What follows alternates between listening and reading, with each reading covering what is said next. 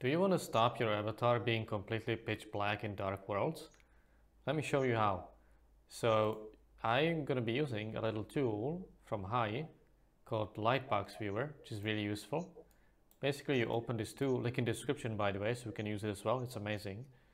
You basically check how your avatar looks in different lighting settings, in like 6 different ones. Look at this. So I drag my avatar into this little slot here and I activate the Lightbox Viewer and it reacts to my camera.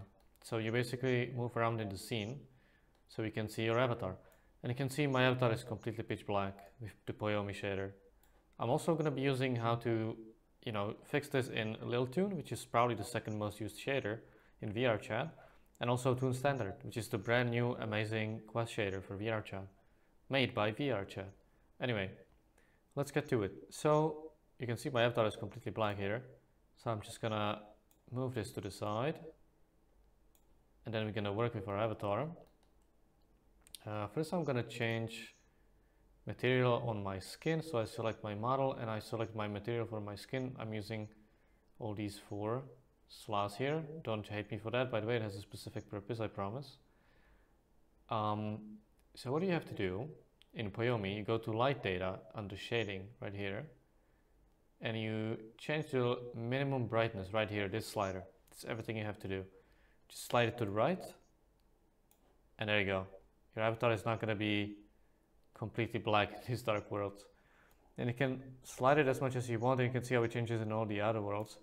But be careful so you don't get like way too bright. You kind of have to experiment with it a little bit. So I'm just gonna, do, for example, 0.45, 145, it should be fine. And that's all you have to do. And this can also be animated just like any shader Poiyomi parameter. Now we're gonna check LilToon. So let me just reactivate and get to my LilToon avatar. Am I looking at the right one? No, it's this one. There we go. So that one is actually seems not too bad, maybe because I changed the material already. Let me check. So in LilToon, you find it under lighting, which is here. And you have to click the advanced settings right here. You can see the brightness limit has been adjusted already. By default, it might be 0, like this, and it might be almost completely pitch black. So you do basically the same thing. You just change the setting. And as with Poiyomi, you have to be careful so you're not way too bright in some worlds. So that's how you change that. Now I'm going to show you on Quest. So let me check my Quest avatar here. That's the last one. And on Quest, let's see. It is not that bad by default. Let's see if I change that myself as well. Because the Toon Standard, by the way, which you can now use, has also this light setting. There we go, it's in lighting as well, it's literally the same. And you can change the minimum brightness with the slider as well. You can go to 0, which is going to make it pitch black, to all the values you want. I'm going to go, oh actually it doesn't let me, let's see, like this. It seems it considers it too much, which is interesting. Oh yeah, it goes to 0.1 maximum apparently. It clamps back, but that's more than enough. So that's how you do it on Quest. And how to get this new beautiful shader, if you're wondering, it might be in the SDK already, but now that I'm making this video on 19th of May 2025, and you have to get it through the beta.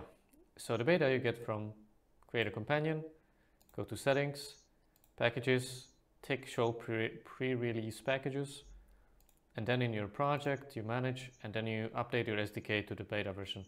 Currently it's this one, this is the newest one as of the time I'm making this video, but if you're making this video a bit later, it might be already out. So just see if you can find it in the usual folder, VRChat Mobile Toon Standard, and if it's not there, you probably need to get the beta. So that's it. I can show you just also on the shirt real quick, but it's going to be literally the same. So now I can show you on the shirt as well, but it's going to be the same. Let me just select it. And let me just adjust the minimum brightness. and you can see it starts showing up. And if I do the same value as on the skin, it's going to be nice like this. So there you go. That's how you fix being completely black and invisible in some worlds to have some little minimum brightness. Leave a like, leave a comment, let me know what you think, let me know what kind of more tutorials you want me to do, and subscribe, and I'll see you in the next video.